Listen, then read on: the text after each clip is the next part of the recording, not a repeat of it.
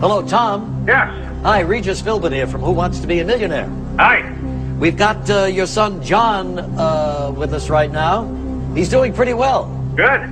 He's won $500,000. Wow. And he's going for $1 million. And he needs your help to get there. Okay. So, he's going to come on the line, read a question, 4 possible answers. One of them is the right answer. And the next voice you hear will be John's. John, you've got 30 seconds. Starts right now.